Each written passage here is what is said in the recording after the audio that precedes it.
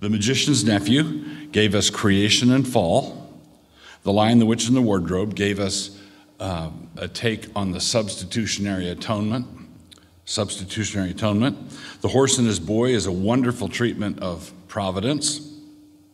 Prince Caspian is about loyalty and government, hierarchy also. The Voyage of the Dawn Treader is about regeneration. In this book, the Silver Chair, Eustace, now a reformed character, Eustace Scrubb and Jill Pole are summoned into Narnia, and they are given a mission by Aslan. So the Silver Chair is about the fulfillment of that mission and how Aslan gave certain signs to follow in order to accomplish that mission. The book is about the crucial importance of following the signs. So Jill is given the signs after Eustace falls off the cliff of Aslan's country at the beginning of the story, and after Jill is converted, introduced to Aslan, and becomes a disciple of Aslan. He gives her certain signs to follow, and it's not just signs to follow, it's certain signs to memorize so that when the time comes, you will be able to follow them. So he says you are to hear the signs, these are the things I want you to do, and I want you to recite them, I want you to memorize them, I want you to internalize them.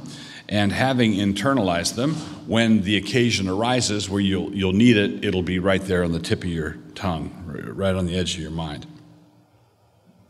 So the Silver Chair is about the fulfillment of a particular mission, and Aslan gave certain signs to follow and certain signs to be drilled, to be disciplined in prior to following them. So it's not enough to say, this is the sign, I now know what to do.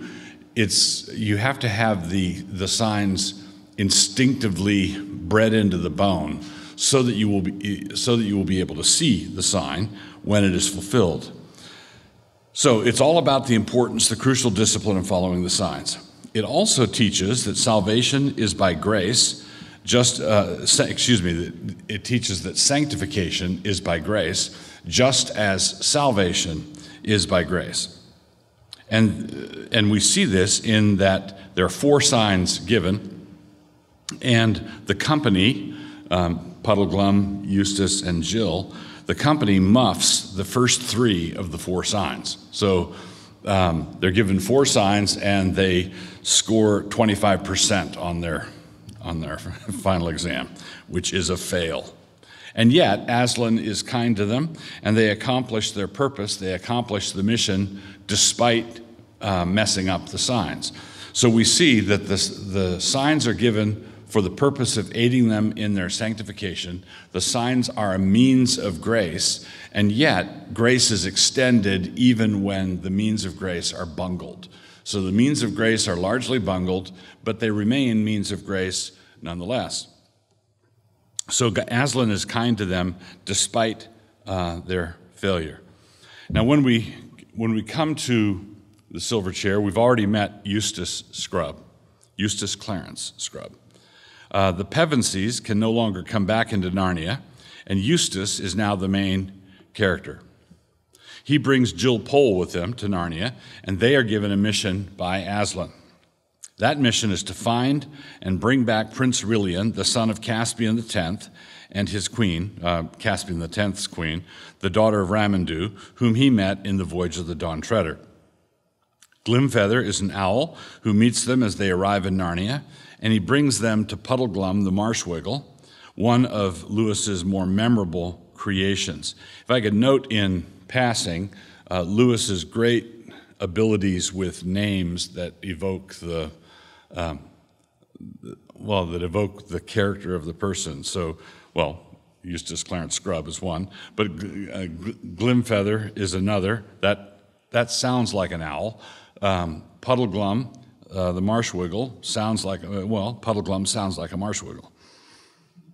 Puddleglum agrees to go with them on this mission to the north to search for the lost prince.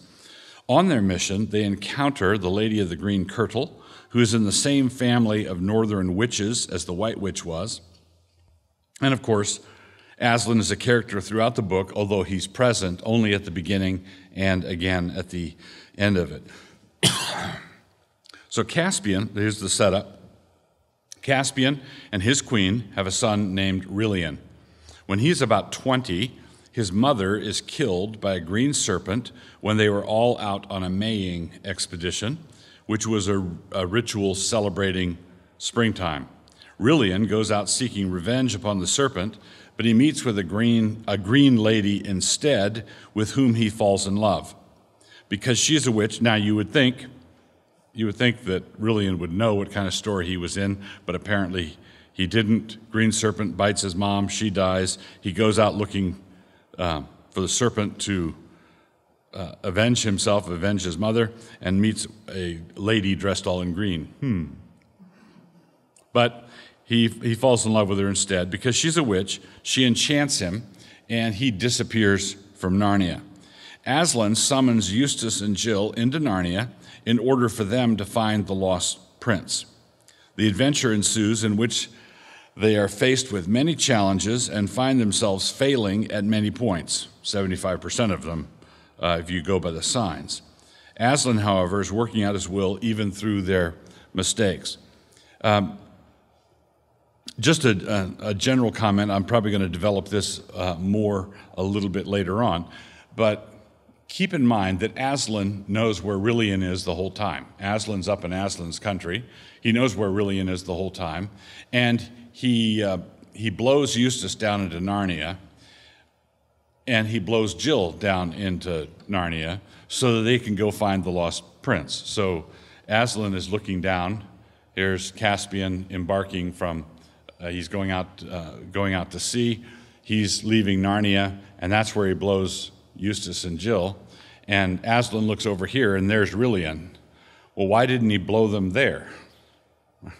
It reminds me of one comedian talking about the Lord of the Rings, said, after Sam and Frodo crawl agonizingly through many adventures, agonizingly through peril and trial, and they escape from Shelob and escape from the orcs, and they crawl up Mount Doom, and then Gollum bites off Frodo's finger, and they throw the ring goes into the fire, and the mission is accomplished. And then they come out onto the mountain waiting for the end of the world, basically. We've had it. We've accomplished our mission. And they are, of course, rescued by eagles. Eagles come down and pick them up and carry them out. The comedian said, wait, we got eagles? Why didn't we just fly them in? That would have been much more efficient to fly them in. Yes, but it wouldn't have been a story. It would have been absolutely no fun as a story. So Aslan can blow them over here so that they can go over there. Well, why doesn't he send them over there? Because then we wouldn't have the silver chair. Then we wouldn't have a story. And on top of that, Eustace and Jill would not learn the things that they could learn in no other way. So in order for us to grow in order for us to grow and develop character in a certain way, we have to do it through the story. We can't do it by reading the first chapter and reading the last chapter. We have to go through the story. And we have to be characters in the story. We have to obey when we don't feel like obeying. In order for our obedience to mean anything, we have to be willing to stay cold when we don't want to be cold. We have to be willing to stay wet when we don't want to be wet. We have to be willing to remain in danger when we don't want to remain in danger, and so on. That's what a story does. And God is telling our story, and so it could occur to us, why doesn't God just create us and then take us straight to where we're going? Well, because being there wouldn't be the same if we hadn't come through the story. So you see this in Lord of the Rings, you see it in all the Narnia stories, you see it in this setup where Aslan from Aslan's country sends them down into Narnia when he could have made their way a lot easier. He gave them signs. His grace and his providence accompanies them the whole time. He's being gracious to them, but he's not being so gracious to them that they, in effect, do nothing. It's not like he just puts them on a conveyor belt and they find themselves at the end of the story. That would be a story that would be, for all intents and purposes, worthless. So before we get to the gift of the signs to Jill, that were given to Jill, and their importance in the story, we have to discuss for a few moments how she came to be in the position of being able to receive them. Why does Jill receive the signs and not Jill and Eustace?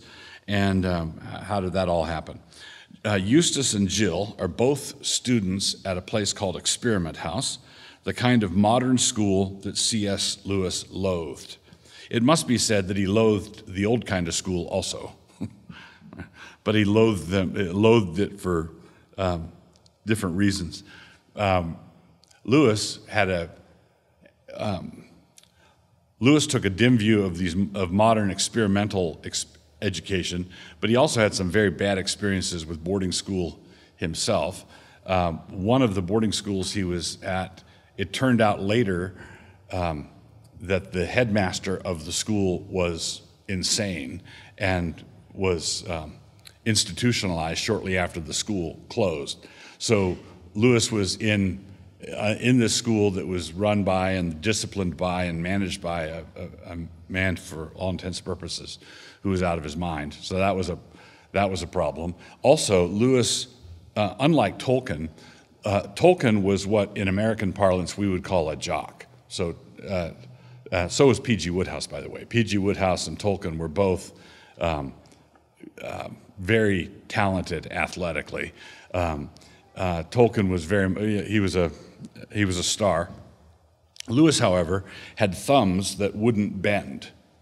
His thumbs wouldn't bend, or didn't have a joint, and he couldn't really handle a ball. He was not a jock. He was the opposite of a jock. He was very studious, withdrawn, and when he finally was given a tutor, Mr. Kirkpatrick, where he was basically able to be the only student or one of two students, he felt like he was in heaven. I just want to be with my books. Tolkien, not so much. So Lewis had every reason to take a dim view of the old boarding school situation, which he did. At the same time, he thought that the new experimental forms of education were going to be even worse.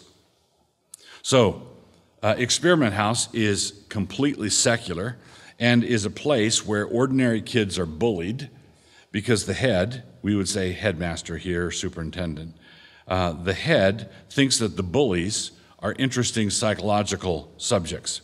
Eustace, prior to his transformation in The Voyage of the Dawn Treader, used to fit right in at Experiment House. He was kind of a second-tier toady, but he was with the bad gang.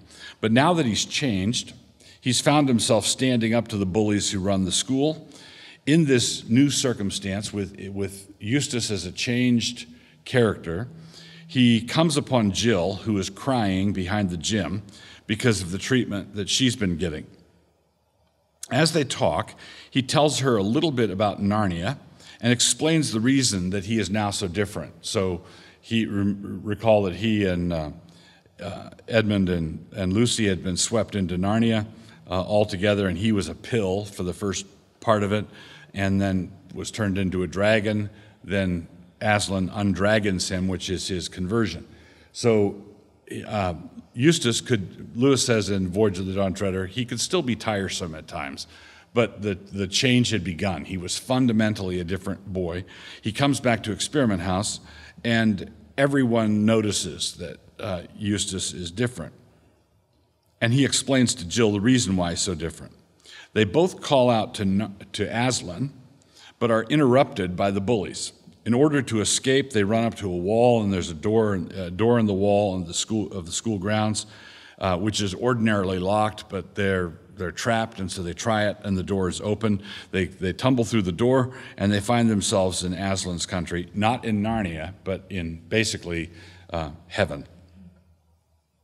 As they're walking along there, They're just walking along this big slope. They come to the edge of a precipice, and because Jill despises Eustace in his fear of heights, she shows off a little by standing a little bit too close to the edge.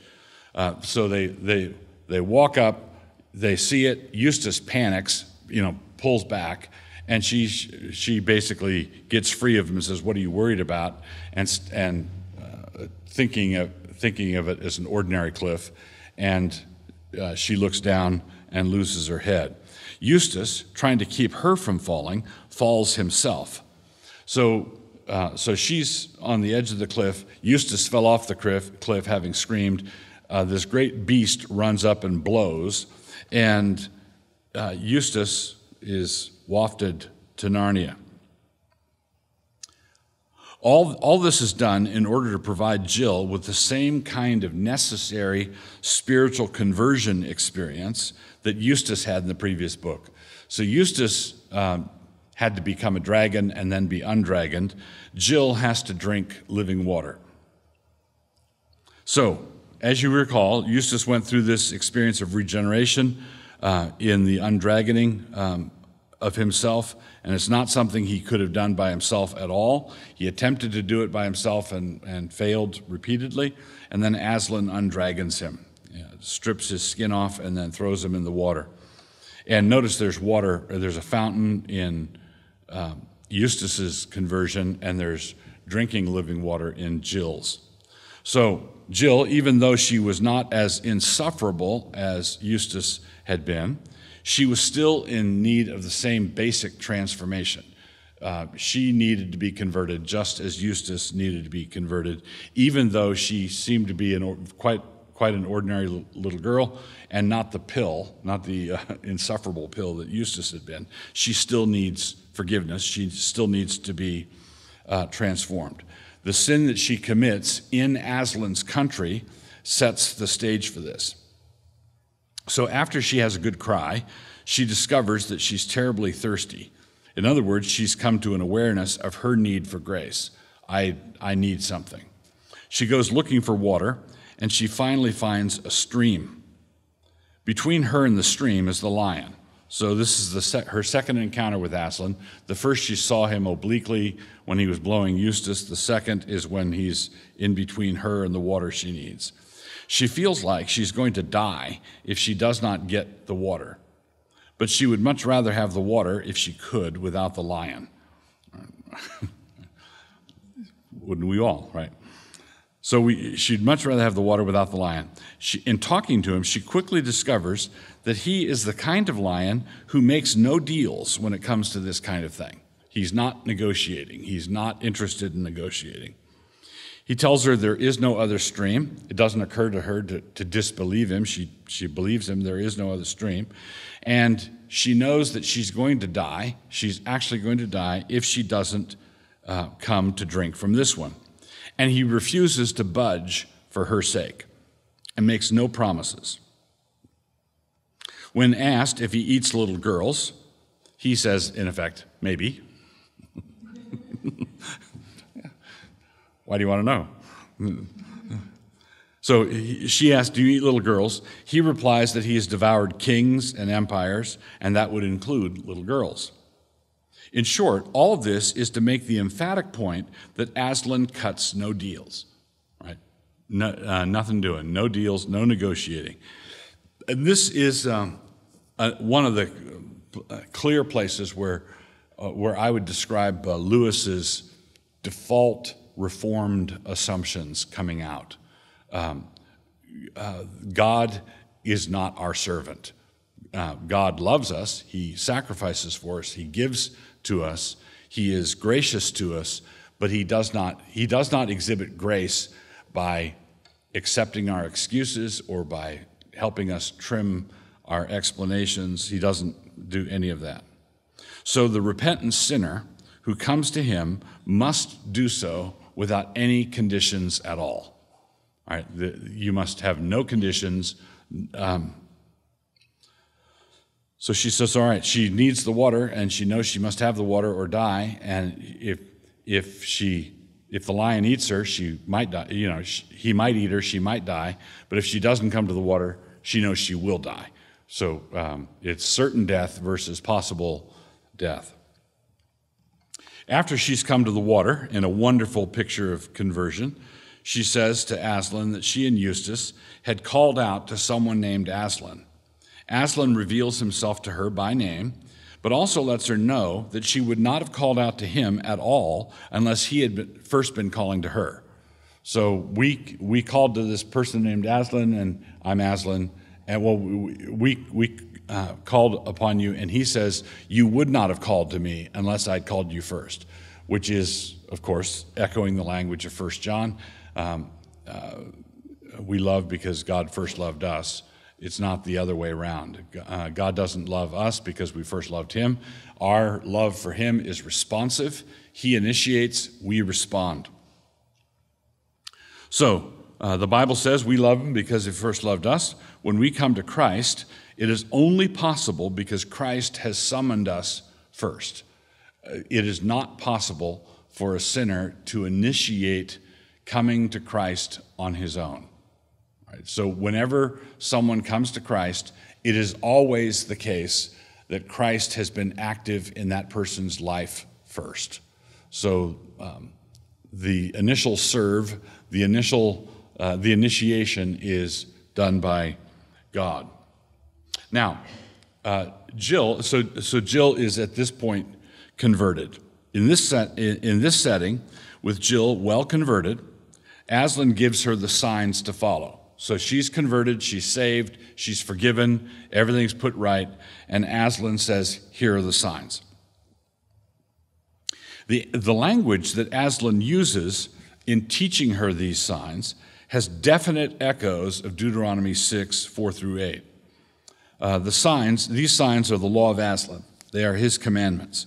He tells Jill to memorize them, internalize them, get the signs down into her bones, so that when the time comes, the appropriate sign will be seen as fulfilled and complications will then be avoided. This is Lewis's doctrine of sanctification, how a Christian makes progress in the spiritual life. So you read your Bible, you say your prayers, you come to church, you partake of the means of grace. These are the things that you are to do. And in Deuteronomy, it says, you will hear these commandments I gave you. You will talk about them with your children. When you rise up, when you walk along the road, when you lie down, it's to be ever present with you. The signs that he gives her are to be ever present with her on this mission. So,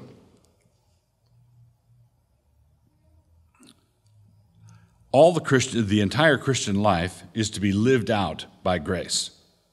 But the reason for taking the signs in this way is that it gives grace raw material to work on, and that raw material must also be understood as grace.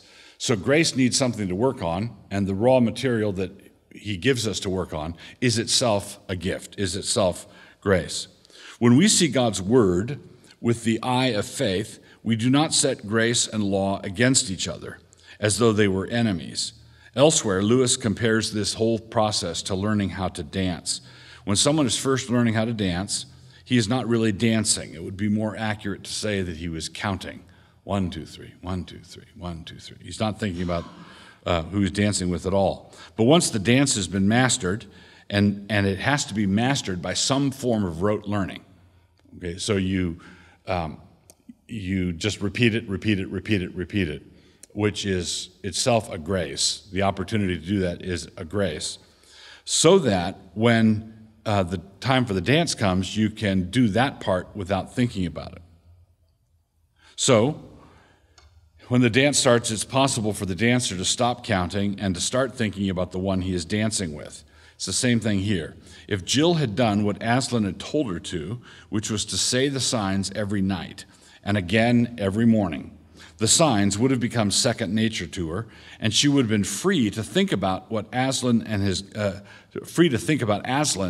his guidance. And he would have had signs in her mind that were plainly and self-evidently already there, and which could come to the surface of her mind quickly. It's like having certain tools out on the table, there, visible, ready to use. All right. But as it was, Jill started neglecting her spiritual disciplines, and pretty soon the signs got muddled up in her mind, and then they were distracted by the lady of the green kirtle, who told them that the giants of Harfang would take them in out of the cold. Again, notice something. Rillian could perhaps be excused by not seeing the connection between the green serpent and the lady dressed in green, because, but Jill, having basically been told, this story, when they encounter a lady dressed in green, you would think that Jill and Eustace would have said, "Hey, I wonder." So soon she and Eustace could think of nothing but getting warm, which is not what they were told to think about. They were not told to think about getting warm or getting in out of the rain, they were told to think about the signs, right? So this is not to say that law and gospel cannot be contrasted, but to demonstrate that our attitude toward both of them, the law being the sign, the signs, read your Bible, say your prayers, that you can put that in an imperative, that this is a command, do this. But it can be taken as a command that is simply raw law, or it can be taken as a command which is itself grace. This is a gift. In one sense, the law and the gospel can be contrasted in the same way that a carrot and a stick can be contrasted in their power to motivate a mule. The stick of God's law threatens the unbeliever as he approaches a holy God, condemning him and driving him to find Christ. God motivates not only with the stick, however, but also with the carrot of the gospel. He offers Christ to the sinner, and with Christ, full and free forgiveness. The law condemns the unbeliever, driving him to Christ, and the gospel appeals to the unbeliever, attracting him to Christ. God both pushes and pulls. He pushes and pulls as we come into his kingdom, and both the pushing and the pulling are all in the same direction, and it's all for purposes of grace. So the reaction of believers and unbelievers to both the law and the gospel is not a story in contrast, but one that shows the great divide between two types of people. Those who reject Christ hate the law of God because it condemns them, but they also hate the gospel, right?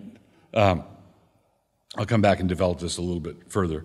Paul points out this reaction in 2 Corinthians 2:16 when he says that the smell of Christ that pagans sense among the believers, he says, is the aroma of death to them.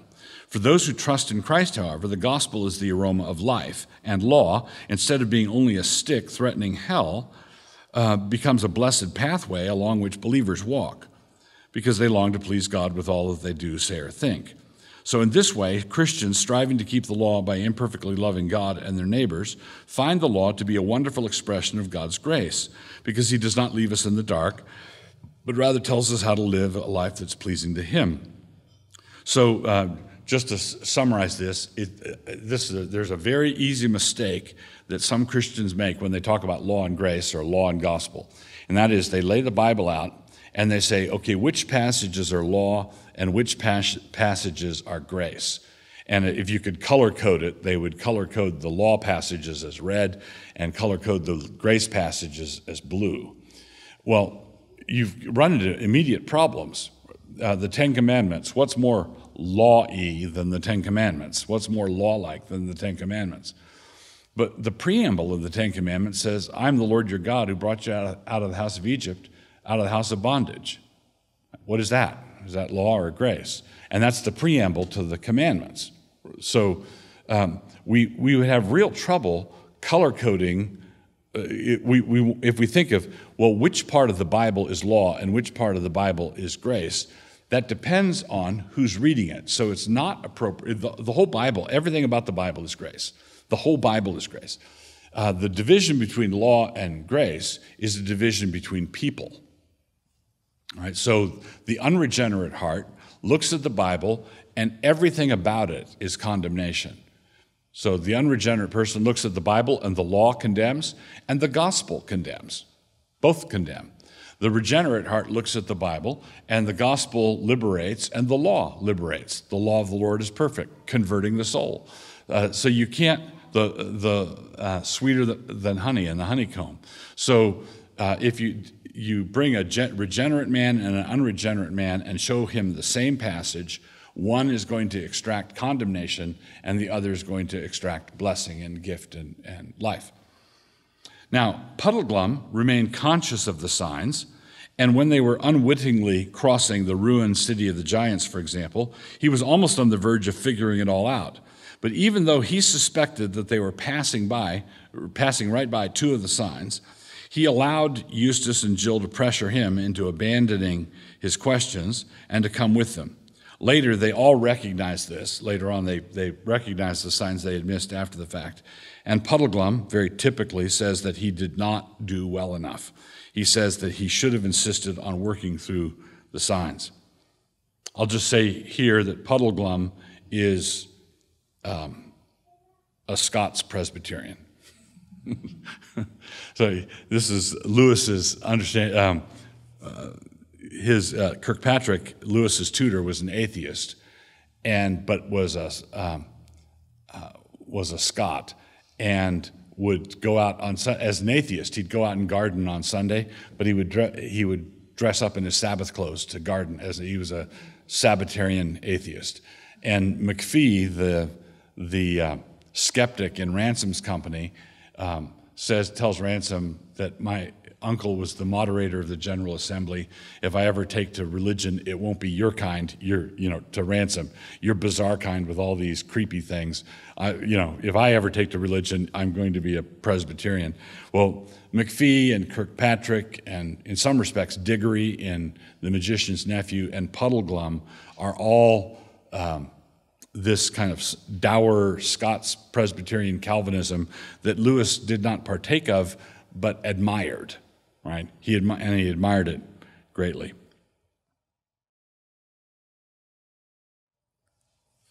So this relates to another issue. In several places in this book, we see Lewis's resistance to his opposition to a philosophy that goes by the name of reductionism. Another simple name for reductionism could be called nothing buttery. Nothing buttery.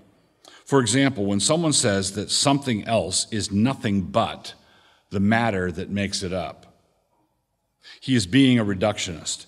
If someone were to point to a sentence on a page that you're reading and say, let's say you're reading Browning, my love is a red, red rose, and someone were to point to that and say that that is nothing but paper and ink. That's nothing but paper and ink. Now, is that right? Well, yes and no. If you're talking about molecules, if you're talking about atoms, yes, that's right. There's nothing there but paper and ink. But is there anything else there? Yes, there's information there. And information doesn't weigh anything. Information isn't any color. Information isn't so many yards long. Information is spiritual. Okay, so if you're in let's say a sign says no smoking, and someone lights up a cigar, and someone comes in to remonstrate with him and says, look, the sign says no smoking. And he says, but that's nothing but paper and ink. That's all that's there. You will not put it under a microscope, analyze the paper, take it apart. You will not find anything there but paper and ink. So I don't have to do what you say. Well, the person would say, no, there is something there. There's a requirement there of this establishment, and that I don't care that you can't find that requirement under a microscope. That requirement is there nonetheless. So the reductionist says that Hamlet is nothing but paper and ink. It says that the sentence you're reading is nothing but paper and ink. And that's true on a material level. But that's only exhaustive if you're a materialist and you say that there's nothing but the material level. And that's what you need to prove. That's what the materialist needs to show. So it's possibly true that the sentence in question is nothing but paper and ink physically, although we don't even know that, right? So I don't think we should grant too much. But the reductionist approach to the sentence is obviously false. The meaning of the sentence is not made out of paper and ink. The meaning of the sentence, the information the sentence contains, is carried by the sentence, but it is not bound by the sentence. Now, one of the things that Lewis does, Lewis loved colliding with, arguing with, engaging with reductionism. He does it throughout his essays. He does it in multiple places. He does it all the time. And it comes out in the Silver Chair. If someone says, for example, this sentence is in English, the sentence I just spoke is in English. It's a self-referential statement, and it's true. Okay? If someone says this sentence is in Latin, this sentence I am now speaking is in Latin, it's a self-referential statement, and it's false. It's not in Latin. If I say this sentence that I'm now speaking is false, is that true? That would make it false, right? Making it true again, meaning that I'm in a barber shop watching the back of my head go off into the mirrors into infinity. And it's not, I would say it's neither true or false, because if it's, meaning it's nonsense. So I can configure words together that have the optical illusion of containing meaning, but they don't. Sleeping green ideas jump up and down furiously. Or 'twas brilliant the slithy toves, did gyre and gimble in the wave. Or because ice cream has no bones, and the higher they fly, the much. So I can say things like that, and say the ice cream has no bone. Well, that would be false. But the higher they fly, the much. You can garble it up. Let's go back to 'twas brilliant the sloves. 'Twas brilliant the slithy toves. You've got nonsense. It's just gibberish, right? It doesn't have anything. It doesn't carry any meaning. So if someone says this sentence is false, this sentence I'm now speaking of is false, that's a very cleverly devised nonsense statement. It doesn't point to anything. It doesn't carry any meaning. It doesn't rise to the dignity of being true or false. Now, I want to argue, and I think Lewis would want to argue, that there is no God is not false. There is no God is not a false statement. It's incoherent. It's nonsense. Because in order to say it, in order to say there is no God, I have to be functioning in a universe that has coherence, that makes sense. And if there is no God, then nothing makes sense, including me. Okay? If there is no God, then I'm just atoms banging around. If there is no God, the materialist claim is true, that sentence is nothing but paper and ink. But if the materialist claim is true, that sentence is nothing but paper and ink, then I have no reason for believing there is such a thing as paper and ink. The whole floor collapses underneath me. If there is no God, I can't think at all. I can't function at all. Lewis is reductionism's deadly enemy. He hates it. He chases after it. Particularly in the first few chapters of Miracles, if he says, basically, if my thoughts are just merely the motion of atoms in my brain, if that's all it is, then I have no reason for believing my brain to be composed of atoms. Then everything comes apart in my hands. So, Lewis places a high priority on countering reductionism wherever he could.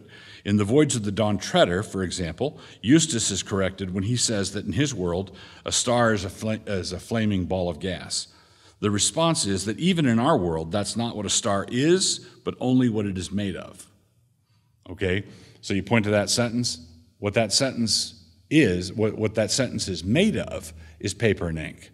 Or what this sentence is made of is the motion of atoms in the air of the room. That's what it's made of. But that's not what it is. That's not the heart of it, because what something is a spiritual reality. Pointing to what a thing is made of and reducing it to only that is an extremely dangerous mistake, according to Lewis. A person who is created in the image of God is nothing but a certain number of chemicals that could be purchased with relative ease and which do not cost that much. Inflation has probably affected it, but I saw a calculation of all the chemicals in the human body could be purchased for $1.97, something like that. If you just took all the chemicals in the water and everything it makes up, that's $1.97. And yet, a human being is much more than the chemicals that make up the body. In The Silver Chair, Lewis attacks reductionism in several places. The first place is where he simply illustrates the error. One of the signs that they were to follow, one of the signs was that they were to follow certain instructions they met when they came to the ruined city of the giants. They took this as following the words "under me," which they had come across in snow without recognizing them. When they saw the words from Harfang, it was obvious that they had to get under the ruined city. So they were looking out on a ruined city of giants, and there was a big inscription, and the inscription says, "Under me." If they'd figured it out when they were there, they should have looked around for a place to get under the inscription. When they saw the words from Harfang, it was obvious that they had to get down there, but when the enchanted Rillian hears this, he dismisses it as laughable. The words were all that remained of an ancient and larger inscription. Rillian says, that was nothing but a coincidence. Okay? So you took "under me" as instructions to get under those words, but I can tell you the longer and more ancient inscription that had nothing to do with you kids. That was already there. It was all a coincidence. These words are nothing but the remainder of an ancient inscription. After Puddleglum ruined the witch's attempt at re-enchanting them by filling the room with the smell of burnt marshwiggle, he then answered her attempts to enchant them with her reductionism. That's what the witch is doing. Lewis is showing clearly that his view is that this materialistic philosophy is little better than witchcraft.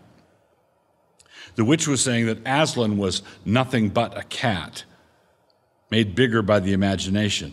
She said that the sun was nothing but a lamp, made bigger by imagination.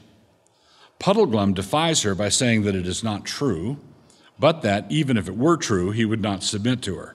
If the world was nothing but what she pointed to, then the world was a pitiful place, and if the only place to get away from that world was through the imagination, then so be it. He was going to be a Narnian, even if there were no Narnia. And he would serve Aslan, even if she was right and Aslan did not exist. Now, I want to point out, it's important here to distinguish Puddleglum's wonderful statement of dogged loyalty here with a common device found among liberal theologians when they say what matters is not that Jesus rose from the dead, but rather that we believe and proclaim that he did, right? So there are some liberals who say, well, it doesn't really matter if he actually rose. What matters is that we stick by him and preach as though he had. That's not an answer to the thrumming of the witch. It is the thrumming of the witch.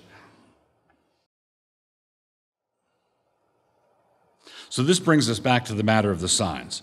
Because Puddleglum was a faithful Narnian, the things of Aslan were settled in his bones. This fundamental act of faithfulness in defying the witch when he stomped on the fire was one which arose from a long force of habit.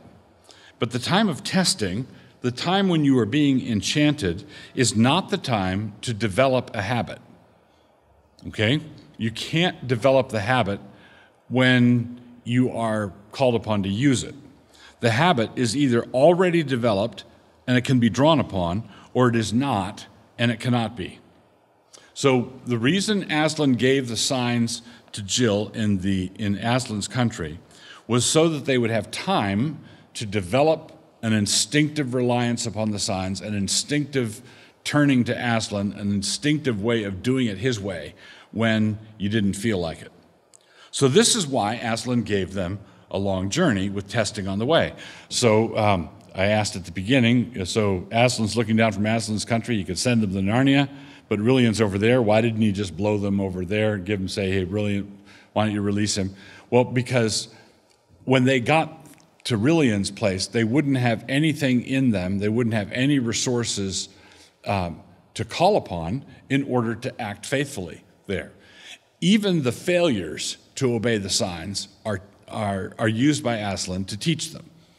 So the long journey, failures and successes both included, are times of development where Jill and Eustace are being prepared to do the right thing. So this is why Aslan gave them a long journey with testing on the way. That testing was so that they could instill certain habits so that when the ultimate test came, they would have reserves to draw upon. There would be something there that had been instilled in them. A story is told of a farmer who had a number of sons, and he was a wealthy farmer, and while all the other boys were down at the swimming hole on Saturday enjoying themselves, he had his sons out working in the field, and one of his neighbors came by and said, I can't believe you've got all the money in the world. I can't believe you've got your sons working in the field. You've got all the corn you want. What are you working on raising corn? And the farmer replied, I'm not raising corn, I'm raising boys. Right? I'm not raising corn, I'm raising boys. So there are certain things that cannot be acquired, certain characteristics that cannot be acquired unless you go through a tough stretch. It just doesn't happen. All right? So Aslan wanted them, part of the mission was not just to get Rilian back, but it was to get Jill and Eustace to a certain point in their lives. So that's part of the mission too. It's not just these people are the agents who fulfill the mission and then nothing different about them. No, something's different about them, and that's part of what Aslan is up to. Aslan blew them from his country into Narnia, but he could just as easily have blown them to the ruined city of the giants and saved everyone a lot of walking. But his point was not to save on the walking, but rather to build a certain kind of character in Eustace and Jill, the kind of character that would arise to the occasion when necessary. So he gave them the journey along with something that would cultivate that kind of character during the course of the journey. That's the point of the signs. So think of it this way. Sanctification, learning to love God, sanctification, walking with God, is not a matter of being given a list of things that you shouldn't do, and you try to get through your life without doing those things. Or, if you make it through your life with more than half of the checklist checked off, then you're okay. It's not like that. Everybody in the world is in the process of becoming somebody. Everybody is becoming someone. And they are becoming either one of the saved or one of the damned. They are becoming either an inhabitant of Aslan's country or an inhabitant of the outer darkness. And what's happening to us here is fitting us for where we're going to wind up. Damnation is like the ultimate Gollumization of a person. It's not, oh, he did this and this and this. It's not as though everybody's going to stand before God at the last day and everybody is the same, with the exception of these people have done those things and these people haven't done those things. No, it's in the act of doing things, you are becoming something. When you love someone, when you take something, when you eat something, when you walk somewhere, you are becoming the person who did that. You're becoming the person who is that way. And so consequently, sanctification culminating in ultimate salvation is the process of becoming someone. So become the someone that God intended for you to become. You walk into that. And obedience is part of that. And then repentance upon disobedience is part of that. So this is why they can muff the signs, or this is why they can muff 3 of the signs and still get the 4th one and still be successful. Because it's not a matter of, earlier I joked, they got a 25% on the quiz, but that's not what it is. It's sort of, every teacher knows when you're looking at a string of grades, a string of students' grades, it matters whether the crummy grades are at the beginning of the semester or at the end of the semester. It matters if they got a poor start, but now they're finishing strong, or they had a strong start and now they're falling apart. That matters, right? The trajectory matters. The storyline matters. What's going on in their life matters. So that's the point of the signs. The signs were not absolutely necessary to the finding of Rillian. Aslan knew where Rillian was the whole time, and he could have just told them. If he wanted to use Eustace and Jill in the rescue, he could have made it easy for them. But easy establishes no character. Number one, it establishes no character, and it makes for dull reading. If Tolkien had written a book where the eagles flew Frodo and Sam over the Mountain Doom and they dropped the ring in as they flew by, none of us would have ever heard of J.R.R. Tolkien. We wouldn't read his book. When God gives us his law, and he instructs us to meditate on it day and night, and to teach our children when we walk along the road and when we rise up, when we lie down, he's not taking a shortcut. He's taking the long way. We too readily think that God is interested in the rules for their own sake, rather than seeing that he's interested in growing up a certain kind of creature. The kind of creature he wants to grow is the one who can think of doing this when it seems that everything in his mind and body wants to do that. Okay, that's the issue.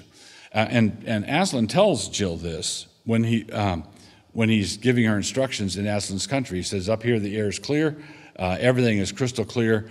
As soon as you get down there, it's going to get foggy, it's going to get blurry, it's going to get hard to remember.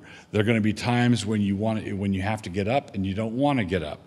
There are times when you have to stay up late and you don't want to stay up late. There are times when you want to pursue this illicit good and your body says yes, yes, yes, and you're saying no, I better not.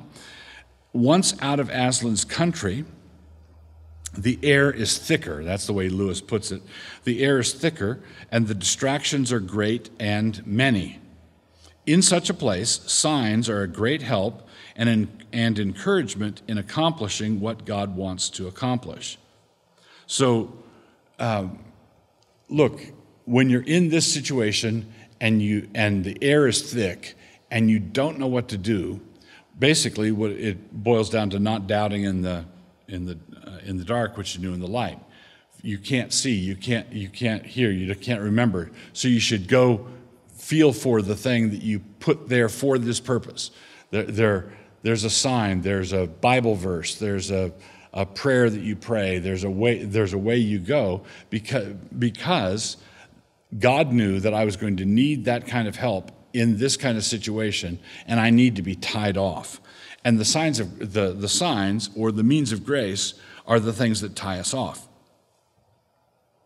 Because we live in a world very much like Narnia in this regard, it would be safe to say, very safe to say, that C.S. Lewis is wanting children to learn how to say their prayers daily, to read their Bibles daily, and to go to church. Otherwise, they will never find and defeat the witch. It's simple. These are the signs. Do them. And do them until they become habitual. Do them until they are instilled in you. Basically, virtue in the classical tradition that Lewis was very much part of, and he was part of the Christian classical tradition, virtue is a function of habit. Virtue is a function of habit. And those habits are instilled by doing the same thing every day. And then if you don't do it one day, it's not like, oh, I broke a rule. It's like did I not eat breakfast this morning? I'm noticing something, I'm noticing something's missing. If you had to rush and get out the door and you realized around 10 that you actually forgot to eat breakfast, you wouldn't feel guilty. You'd feel hungry, right? That's the way virtue is instilled. That's what Lewis is encouraging, how Lewis is encouraging children to think.